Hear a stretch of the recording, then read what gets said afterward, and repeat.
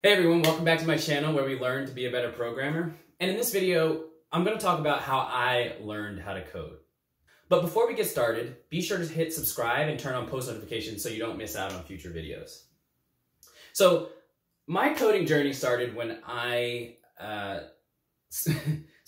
coding journey started in undergrad. I was a aerospace engineering major. My freshman year, I took a aerospace computing class. And I'm not afraid to tell you that I legitimately failed that class, like an F on my transcript. Luckily, University of Maryland has this thing called freshman forgiveness, so I was able to retake that class, and I did marginally better, and then I was able to finish and graduate, okay? So my history with writing software didn't start off that well, right? So I definitely failed my first attempt, but I kept at it. So, but my senior year,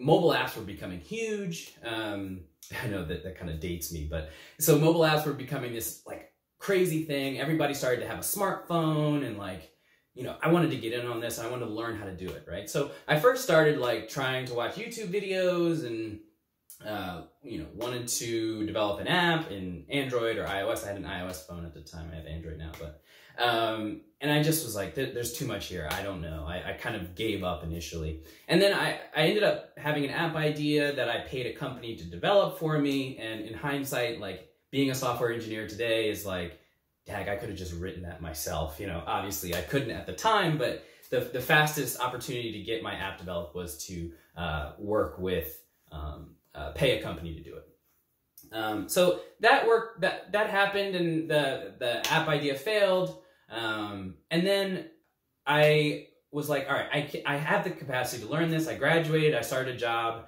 at a great aerospace engineering company, and they ended up wanting to, they had a great program for continuing education that would pay a certain amount of money to have you go back and get a master's degree.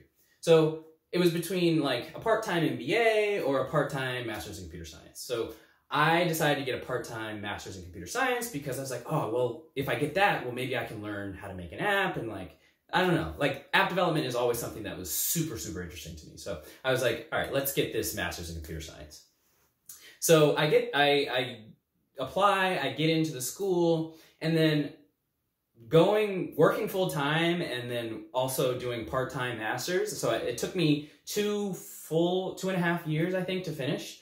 But let me just say that it took 2.5 years of staying up basically 6 hours, basically staying up until 2 a.m. every morning, and then waking up at 6:30 to go to work. So it's not for the faint of heart, for sure, but it's definitely a great way it was definitely a great way for me to get into the software world.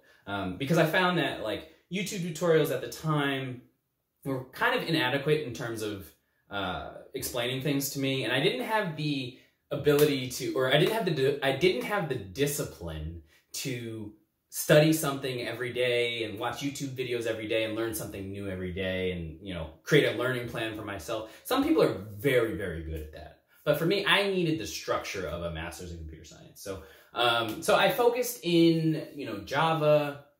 I wanted to focus in Java, enterprise web development. I didn't have any history in Java. That computing class that I told you that I failed, that was C++ and MATLAB. So I figured, well, why don't I try to learn something new in Java? So, yeah, learning Java was pretty interesting at first. I remember sitting down, I was like, all right, I'm starting my degree program, but let me see if I can just write some code. And I just remember getting so frustrated. I couldn't get my code to compile. I didn't know what the error messages looked like. I didn't know how to read a stack trace. I didn't know, I didn't know how to differentiate between a runtime and a compile time error. And these are all things that just are so unfathomable to me now. Of course I know what the difference between a compiler error and a runtime error is, right? But let me just say that I have been writing software at this point for, with my master's degree and my current jobs, I've been writing software for about 5 years at this point, right? So let me just say that I went from 0 to software engineer at a great tech company in 5 years. You have to put in the work, but it's definitely worth it. So then I ended up working at a great company on a great team. So let me just back up. So I finished my degree, and then I got a new job working writing software at Intel. And Intel is a great company. I met some great people there, and they're amazing. I was doing some amazing work there. I got an opportunity to do some machine learning research and do a little bit of deep learning stuff. And then ultimately, my time there came to an end after about 2 years, and I was like, all right, I'm ready to move on to something new and try something new. And that brought me over to Twitter. And Twitter has been fantastic so far in my short time there so far. Great people, extremely smart people, extremely helpful. So I was doing more low-level programming at Intel. I was working primarily in C++ and Python for scripting and shell scripts and stuff like that. And then I transferred over to Twitter, and I'm back doing Java. I use some Python for some things every now and then I might write some shell scripts to help me with my productivity. So, you know, everyone's journey is very different. Some people, I know I have a bunch of friends who've made career switches from you know, their non-technical career to software engineering, going through a boot camp. They've been wildly successful there. Some people have gone the traditional route of a master's program. And I think you have to understand for yourself what path works for you, right? So if you know you need that structure of a program, and you want a credential, credentials definitely help in a lot of instances and in getting you interviews and getting you in the door, then I would go for a master's degree. If you're strapped for cash, if you want a quick ramp up time and, you know, quick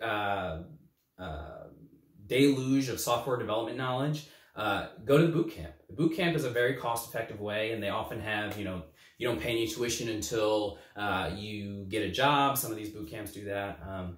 I think those are great options. I've worked with a few people that have been done boot camps, and they've been extremely successful at the companies that I've worked for. And then if you're just someone who is, you know, very driven and motivated, and you want to just learn off of YouTube, do that as well. It might be harder to sell yourself as a software engineer. You have to create a great portfolio. You have to try new things all the time and not limit yourself to just one language or one framework or do something like that. So there's always a path for someone depending on who you are. And I've seen success in all three paths. Okay, so there's no one path that works for everyone, but if you're watching this video, that means you're trying to figure out what the best path is for you. So I hope my story gave you some encouragement. Like, you will fail, but failing is how we learn, right? So you fail, you try, you fail, you try, you fail, you try, and over and over and over and over and over and over. If you're not failing, you're not growing, right? So don't be afraid of failure. Expect it, fail, and you're like, okay, what did I learn from that? And then try again. Okay, so just realize that you will fail and you will continue to fail, but that doesn't mean you're not meant to do something. All right. So with that, I hope you really enjoyed the video. I hope I gave some great insights for you that will help you make a decision on your path to software engineering or software development. And if you like the video, please give a like or and subscribe and turn on post notifications.